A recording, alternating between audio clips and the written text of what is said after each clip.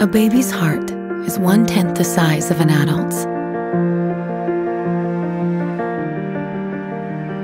In their first 3 months of life, their brain will do most of its growing. And by 5 months old, a baby's eyes will begin to see in 3D. A toddler's veins are 7 times smaller than an adult's. A child's lung capacity is only half of what a grown-up's is.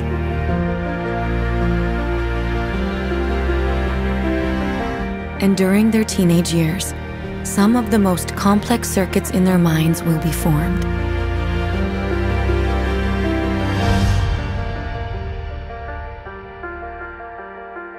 Kids need care designed for kids.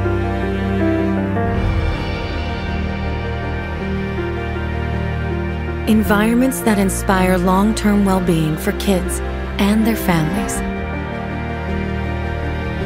Equipment and technology created specifically for their growing bodies.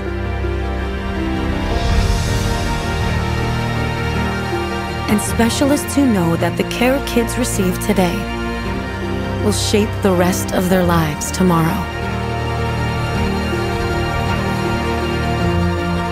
Kids make up only 25% of our population, but they are 100% of our future.